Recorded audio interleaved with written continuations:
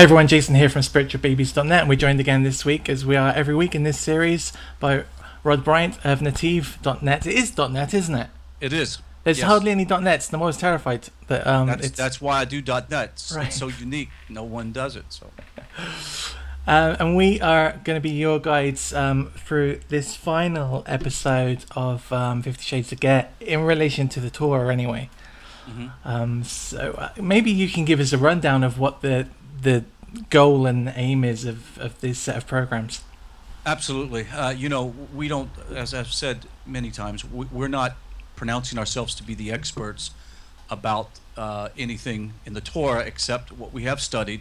We parrot and transmit over to other people, and it seems to be very effective, Jason, because we get a lot of comments, a lot of very good comments, and I've gotten a couple of good comments from the rabbinical community that I think it's challenging for them, to hear these things coming from someone that is not a chacham or expert in Torah studies.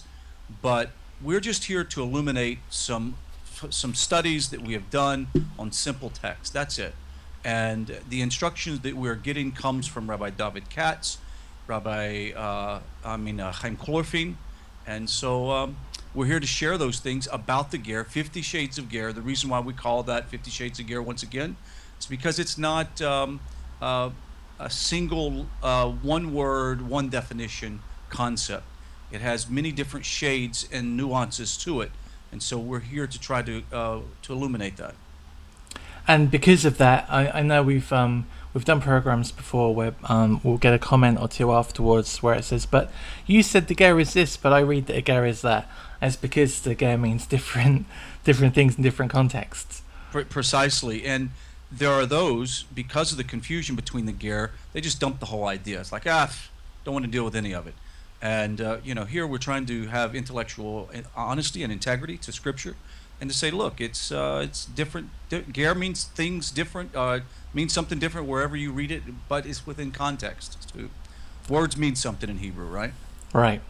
So, personally, as a non-Jew, this is as much about me trying to find a definition for where I stand as us trying to find a definition in the text of where the Ger stands. And right. He stands in lots of different places. Right. Look, you wouldn't expect a Jew who has lived a frum life to even be interested, barely even curious about a Ger, because it just doesn't interest them, has no connection to them, and that's the reason why we are studying it. We're not trying to define something that doesn't have a definition. We want to know what Hashem has to say about this concept. Okay, so we are in the last book. We're in the book of Deuteronomy. And we are starting this week, I think, if your tallies measure up with mine, then we should be in 116. Mm-hmm. And Deuteronomy means words. This is the retelling Moshe retells during the 70 some odd days that he has left with the Jewish people. And this is just prior to entering into the land. He goes through and retells all of the Torah. And this is a very unique book, because oral Torah has its genesis from this very book itself. So the way we generally do this is we read through the words that appear in the passage in the same order as they appear in the Hebrew, but we read the English for each word. It sounds confusing. It generally works out okay. There are going to be some double ups in this show where the same word Ger turns up 2 or 3 times in the same passage, so some of them will have different accounts, and we'll talk about those as we get there. So this is Deuteronomy 1:16, and I charged your judges at that time, at that saying, hear between the causes of your brothers, and judge righteously between every man, between his brother, and between the stranger. Interestingly, where the very last word there that says the stranger, usually I have a very definitive Ger, but they've broken that down into Gero, and I think that's the first time I've seen that come up that way. Right, and this is actually what do you call it? A textual identifier that lets us know that there's something different about what they're talking about here. For sure, what we do know about this case is the stranger here is one who is part of the community, and the judges that judge, they're told, don't treat the ger different than you would other people in the community. Judge him rightfully. Now, the idea, we mentioned this in Numbers in the last discussion that we had, is the stranger that is attached to Israel, to Torah, to the knowledge of Hashem, loves Hashem, loves the Torah, the 613. They have a different status than a person who just lives in the land or has an association with Israel. For example, when we gave the illustration between a Muslim living in Israel, an Israeli Muslim, and a person like you who would move to Israel and live in a city, and you would have a different status. One status as a ger is not as connected as the other. And most definitely, this is the person who is the stranger living in the land, and they're instructing the judges, don't differentiate between the two. Right, deal with them fairly. Because the stranger's taken on all the laws, he also has to be treated equally by those laws. Correct. Very good. Deuteronomy 5:14. And the day of the seventh is the Sabbath of the Lord your God, not to do or do not do any work, you, your son, your daughter, your maidservant, manservant, ox, donkey, or nor anything, your livestock, your stranger, that is inside your gate, to the end that may rest your maidservant and your manservant. Now, this the Rashi would tend to say that there's a differentiation of the stranger that lives inside the gate versus one who lives outside of the gate. So this is one that could be a little fly in the ointment of someone who says that everybody, all non-Jews have to do Shabbos according to this text. Well, what we see is this indication, according to Rashi, that a person inside the gate is a person that's actually living inside of a Jewish home, living with the Jewish community, and they are to not do any work at all, just like the rest of the family. Or if it's someone maybe living inside a Levitical city, maybe that's part of it. But if they're living in the countryside, in the hills, Judea somewhere, completely sort of detached from Jewish community, I don't see there being an obligation for them to not work on the Shabbos. And that's what we're talking about. That's where, once again, we have that separation between the ger that's obligated or has obligated themselves because of the Torah, and then that person who's just merely associated by physicality. And we're going to find, or we have found as we've gone through, that I think all instances where the ger is being part of a commandment, a call to action, it's explicitly said that sojourns with you or is within your gates. Correct. It's never a stranger that's separated in any way from the main people. Correct. And so it doesn't mean that the ger who is separated physically from Jewish life, but yet they believe in the Torah, the 613 commandments, they're not prohibited from not working on Shabbos. Okay, that's not what we're saying. We're saying they're not obligated if they don't live within the household, another Jewish household. Right. And so I think the next one is Deuteronomy 10, 18, 19. He does execute the judgment of the fatherless and widow and loves the stranger. So there's the first one. Ding, ding, ding. By giving him food and garments. And then we flip over to 10:19. And love you, therefore, the stranger. And this is the second one. Ding, ding. For the strangers, ding, ding, were you in the land of Egypt. So this is about loving your neighbor and looking right. after the fatherless, the orphans, the widows, and the strangers within your community. So we're looking at a passage which is talking about how to treat the people in your community who need a hand up and don't have family or children to support them in their daily lives, or friends because they're new to the community, which is what the stranger would have been. He wouldn't have had a family structure there, a hierarchy to help them out. And so the three instances in this The first two are relating to the stranger, and the third one is explaining that at one point Israel was that different person in a different land. Now let's add another layer of thought to this. Go to Deuteronomy 10:17, which would be the beginning of the context. And for people who are in the nations who do love Hashem, believe that there's only one God, and believes that there's a Torah for the Jew, Hashem says, for the Lord your God, He is God, He's the God of gods, He's the King of kings, Lord of lords, great and mighty, terrible, that does not regard persons nor takes reward. He doesn't show favoritism. He does not execute judgment of the fatherless and the widow. He loves the stranger. This is Hashem saying, I love the stranger. He loves you. So it's good to be able to share that with a lot of people when they're watching this, is remember that the creator of the universe loves you very much, and He wants you to draw near to Him.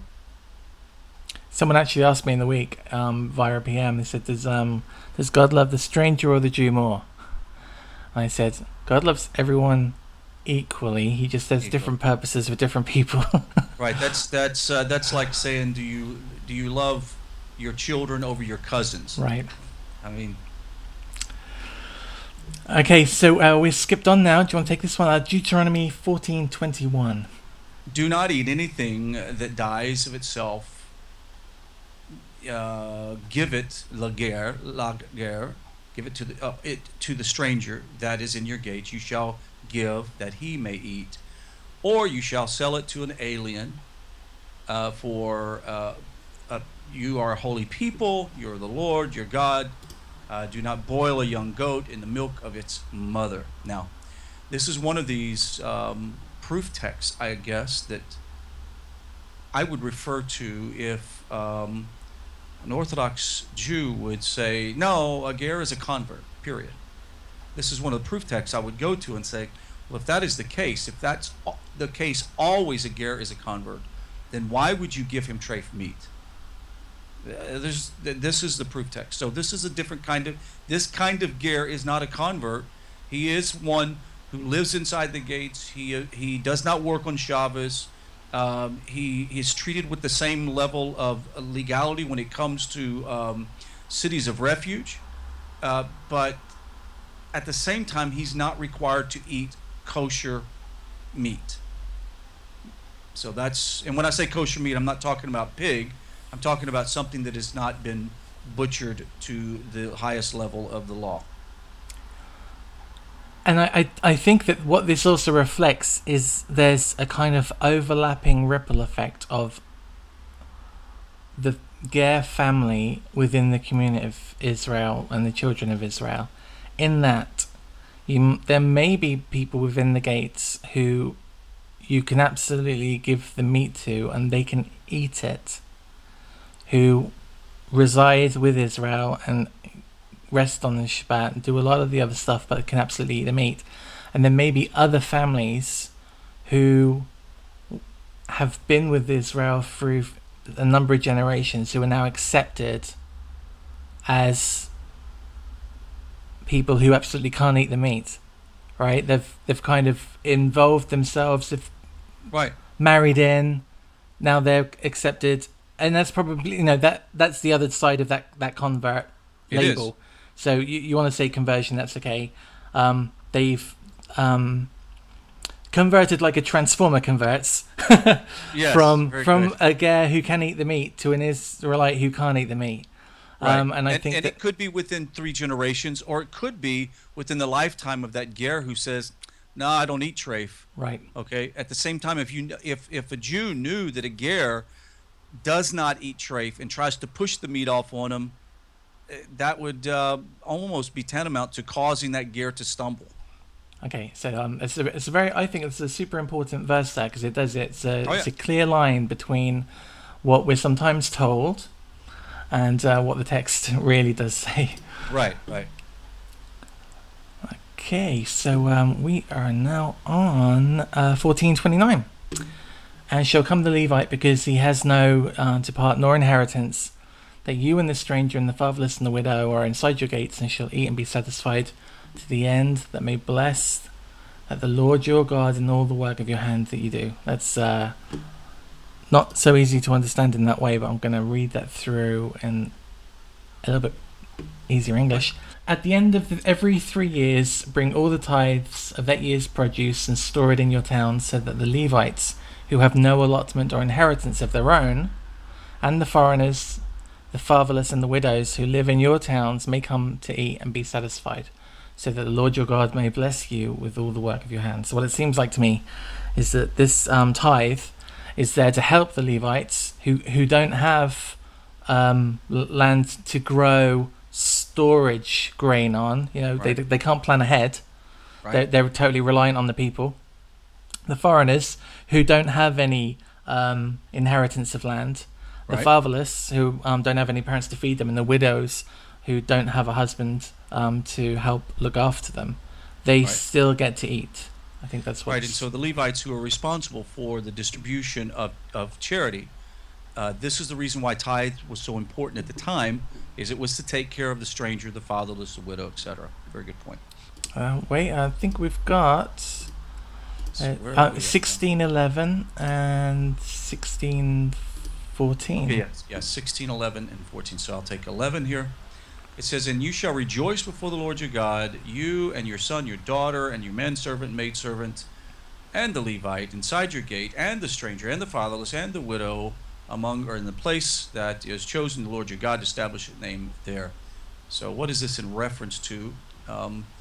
Let's go back into context. It says, "You shall keep the feast of weeks to the Lord your God with a tribute of a freewill offering of your hand that you shall give according to as you've been blessed, and to the Lord your God." Now, in the context of this, how is the stranger, the maidservant, Levi, at what level are they obligated on the feast of weeks that is listed here?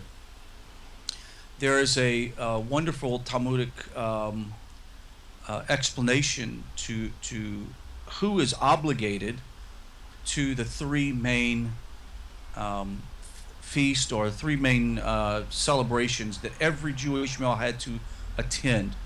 And there is a dialogue that goes on and says, look, this is the bottom line. These are the men that are obligated. If you're not crippled, if you're not mentally disabled to where you can't travel and somebody has to look after you. Now, it doesn't mean that you are prohibited, it just means that you're not obligated. If you're a child, male child, below the age of bar mitzvah, and if you're a male child above the age of bar mitzvah, then that father, if that child is crippled or has a difficult time walking a long time and standing, then he's not obligated to go. Then it talks about an elderly person. If the man is too elderly to make the trip, he's not obligated to go. But it's interesting that at the end of that dialogue, it says that all of these people are not obligated to go, but all, including, and this is where we get this text from, Deuteronomy 16:11, all people are obligated to, what's the key word here?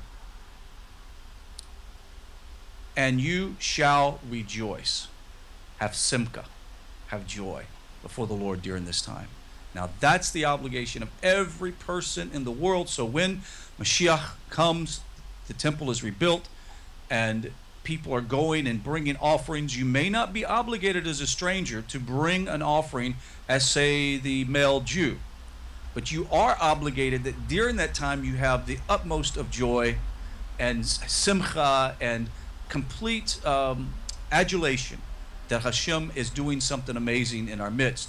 And we also are reminded when they were in exile that that God spoke to the prophet and told them that they should rejoice in exile because of the temple. So here is the example of that the stranger most definitely, though he may not be obligated to attend on the 3 times a year like all Jewish males, he is obligated to have joy and to rejoice in the Lord. I love that it reads that if you are physically able, you're absolutely invited to the party. I think that's correct. Lovely. Yes, and if you're not physically able, then Hashem shows his loving kindness and mercy towards you. And 16:14 is yours, right? yeah. And you shall rejoice in your feast, you and your son and your daughter and your manservant, your maidservant, and the Levite and the stranger and the fatherless and the widow that are inside your gates. How many times we're going to have to say that, but there it is. There it is again. And this is so we've just talked about Shavuot, and this is for the Feast of Tabernacles. So there's two anyway. Like I said, I think after we've finished the series, we're going to start going through the other areas in the Tanakh where the Ger is mentioned. There's at least two that if you're celebrating within with Jewish friends and family, whether that's in the real world or like for a virtual window like Facebook, you can do that without any worry or guilt or grief because you've been invited. Correct. You've been invited to have joy about these seasons and times. But once again, the Ger that is only connected through physicality, meaning the Muslim that lives in Israel, is not obligated to have simcha over these particular celebrations and days. 23:7, right? It says, "Do not abhor the Edomite, for he is your brother. Do not abhor an Egyptian, because a stranger you were in the land." So a reminder that the reason why the Ger is so important, or the stranger is so important, that Israel, to include Avraham Avinu, was a Ger. To remember that all of the ancestors that preceded the great patriarchs, they were Ger. So Cool to remember where you came from. yes, absolutely. Now 24:14. Not do oppress a hired servant that is poor and needy, whether he be of your brothers or of strangers that are in your land, in your towns. So this is a call to see that you're not to take advantage of people because of their situation, whether that be a family member, someone you know, or a stranger that you don't really have any obligation to. Right. You're to treat everyone equally, just as you would hope to be treated. You know, it's interesting because for those who are in Christianity, who are come out of Christianity, one of the things that you're constantly instructed on is we have to love everybody, right? Now that's not a bad thing to say, but God says this is who you are to love.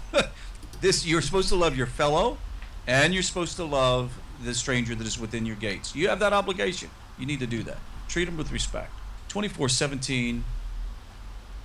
You shall not pervert judgment of a stranger or of the fatherless, nor take garment of a widow. Once again, this goes back to courts of law, and the obligation is to make sure that you judge equally amongst all the people. Okay, so this one is kind of a long one. 24, 19, 20, and 21. So it says, when you cut down your harvest in the field and you have forgot a sheaf in the field, do not go back again to get it. For the stranger, for the orphan and the widow shall it be. And it says, to the end that may bless the Lord your God in all the work of your hands. So the idea is here is Hashem wants to bless the Jewish people. And he says, this is how I'm going to bless you. By you giving part of your harvest. That is the stuff that falls on the edge of your field. Don't harvest it. Leave it for the stranger and the fatherless, etc., etc. And in doing so, I, Hashem, want to bless you. And I'm going to do that through this method. It says, when you beat your olive tree, not to go over the barrels again, for the stranger and the orphan and the widow, it shall be. So the idea was a stranger, widow, and orphan could actually go and pick that harvest up off the ground and either eat it or resell it to make a living. So there was a way for the stranger or the orphan or the widow to actually have an income. And Hashem says, look, I will bless you. And not only that, but I will give you increase of your harvest, which is a pretty interesting idea, that this was more than just simple charity. This was actually God's economy, Hashem's economy. And it's kind of like an investment, because if you did it, you had to promise that it would bounce back. It would. I mean, it's a fantastic investment scheme. So what do we call it? Hashem's pyramid scheme. It says here when you gather grapes, the same thing. Don't the grapes that are on the edges, leave them. Let somebody else glean them from the vineyard or the vineyard, and that will be a blessing to you. So, fantastic. And anyone that's read through Ruth will have a better mind of how that worked, because there's really great examples of Ruth going in and doing that herself. Well, look at the fruit of this. Or sorry for the pun, but the fruit of this was that Ruth came and decided to become a ger and become a real live ger. This is the harvest of someone who falls in love with Israel and their God because of the kindness of the people. Now we are in 26:11. And 12 and 13. And glad in all good that is given to the Lord your God, and all your house, and the Levite and the stranger is among, when you have finished of tithing all the tithes of your increase the year third, which is the year of tithing, and give it to the Levite, to the stranger, to the orphan, to the widow, that they may eat in your towns and be filled, that you shall say before the Lord your God, I have brought away the hallowed things out of my house, and also I have given them to the Levite, to the stranger, to the father, and to the widow, according to your commands that you have commanded, not to transgress your commandments, neither have I forgotten. I'm going to read that in context to make it a bit easier. When you've finished setting aside a tenth of all your produce in the third year, the year of the tithe, you shall give it to the Levite, to the foreigner, to the fatherless, and to the widow, so that they may eat in your towns and be satisfied. Then say the Lord your God, I have removed from my house the sacred portion, and have given it to the Levite, the foreigner, the fatherless, and the widow, according to all you commanded. I have not turned aside from your commandments, nor have I forgotten any of them. What's kind of cool there is that we've already seen instance that the edges of the fields and of the crops were given to the stranger, but here we see that there was also an extra provision of the people giving their tithe, right, to these four groups, but specifically that the ger is in there, which I guess covered there must have been people who were ger in the community, living in the community, that were ill, super poor, crippled, that couldn't go out and do some of the things like glean from the fields. And I think this may be a bridge gap to make sure that everyone was covered. Right.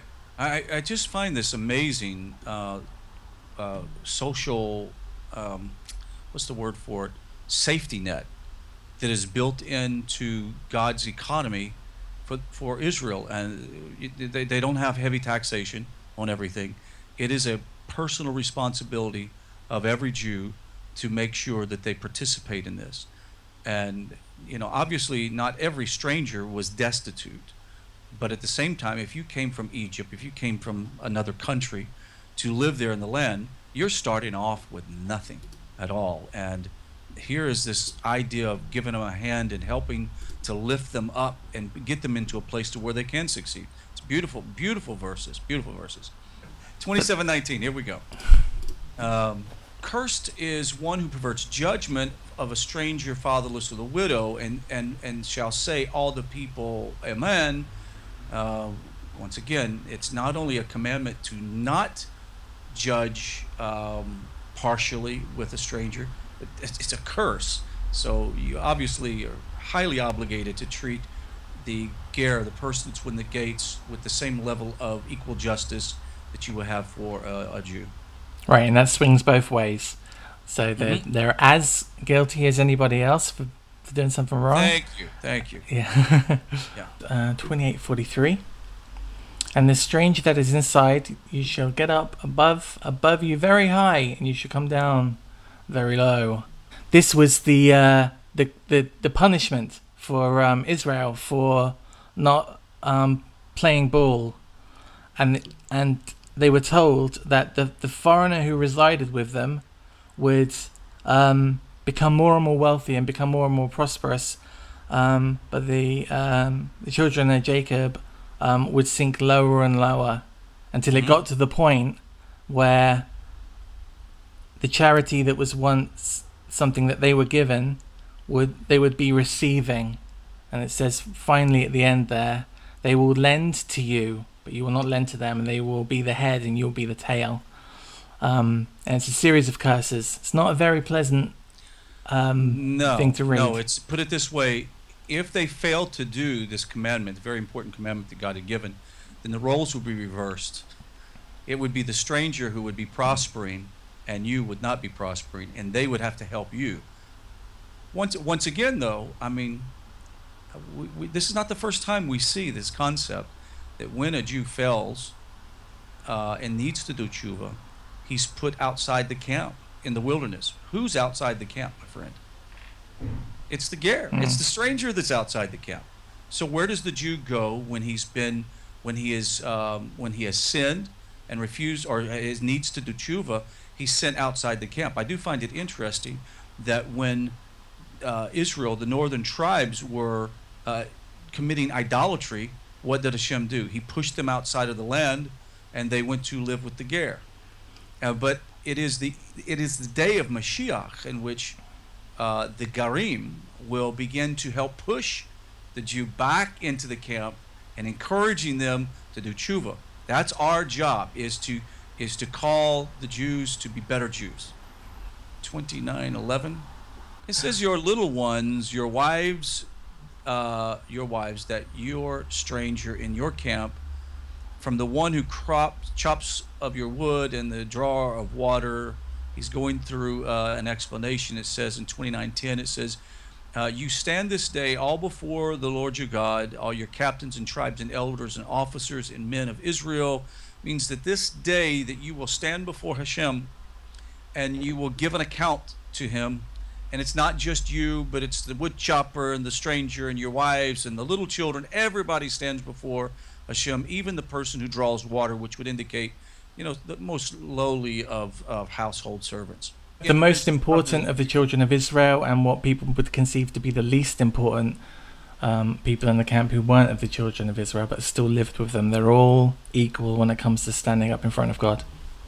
I really appreciate you saying that. And when we talk about most important to least important, we're not talking about most important, least important in the eyes of the Creator of the universe. It's social status. A person who draws the water is not given the same social status as a Levite, for example. We understand that there's, as we would call in the United States and in Texas, a pecking order, right? It's the way it works.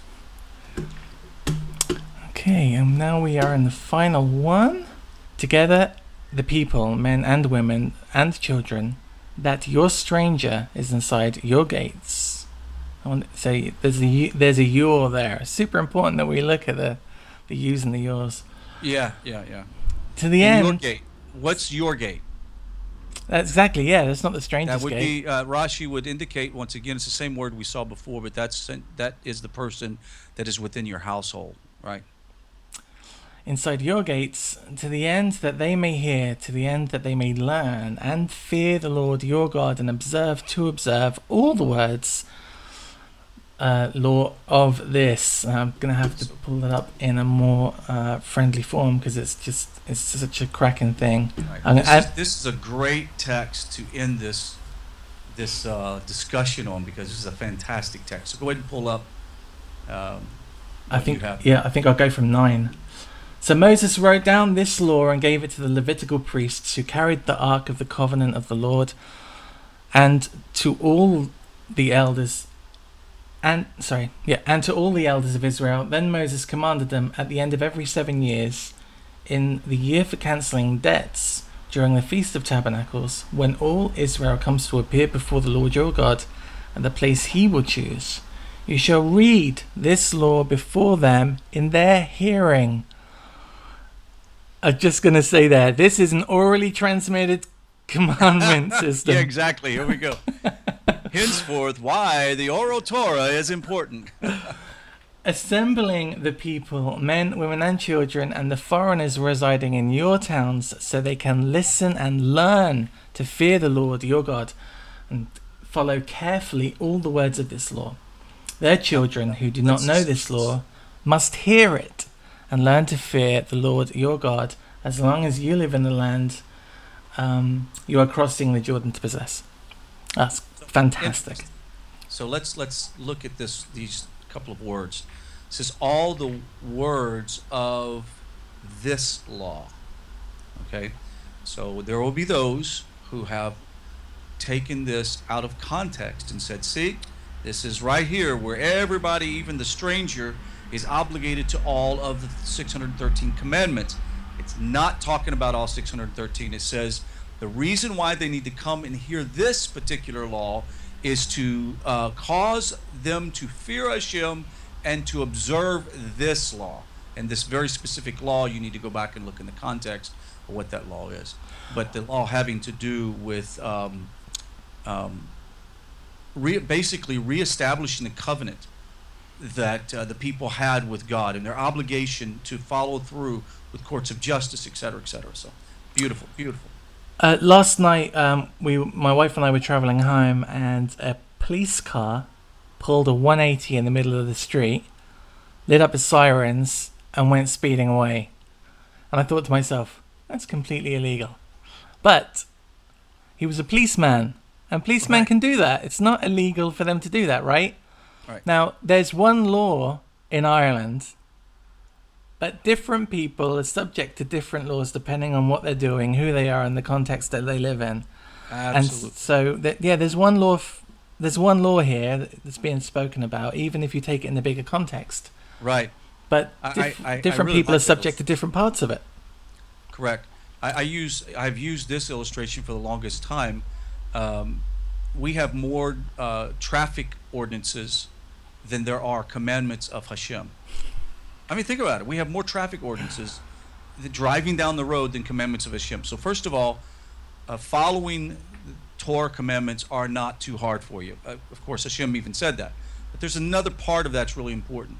I live in the state of Texas, and according to the laws of the state of Texas, I am obligated, I am responsible for all of the laws in the state of Texas. However, I'm not obligated to every law in the state of Texas because, for example, if I'm not a pharmacist, there are laws that only apply to pharmacists. And this is where what we've been trying to say is that just because I call myself a Texan and a law-abiding person, I am not obligated to all of the laws in the state of Texas. However, I cannot feign ignorance when I refuse to follow one particular part of the law that would apply to me. So, very good. So that is it. We've reached the end of the 5 books. Okay. Before we sign off, if you guys have enjoyed this and there are other aspects of kind of, I don't know, get a lifestyle. I mean, it's all very fluid at the moment. Yeah. But if you're interested in what we do and don't do, and you want us to talk about that, then let us know. So PM us. Right. Other than that, I think we may start approaching some other areas. What do you think in the text? Yeah, I think it'd be a fantastic thing. I would like to leave it open to your audience to say, hey, why don't you guys discuss specific portions? That's fine. And then next, I really think that we ought to tackle some of the references in the Tanakh to people who are Ger that most people would have not even thought for a second that this person is a Ger. So people like Ruth and Abraham and Naaman and correct. Loads of them, aren't there? Wow. Yeah, there are. Yeah. Yes, absolutely. Cool. Right, we're going to sign off. Thanks Okay. very much for joining me on this series. It's been awful fun, and I have to say, I've probably learned more than anyone watching. So that's been completely worthwhile for me. We're able to share. We learn more. So I want to thank you, Rod, for joining me, and I want to encourage everyone to go over to Rod's YouTube channel. He's got tons of really great programming over there that you're going to really enjoy and get a kick out of, and it's good to sit down and study stuff, but then it's really good to listen to and do housework stuff too. So it fits both camps. And thank you guys for watching. If you've got comments, leave them underneath the video. Don't forget to subscribe to the channels, and we'll see you all again super soon.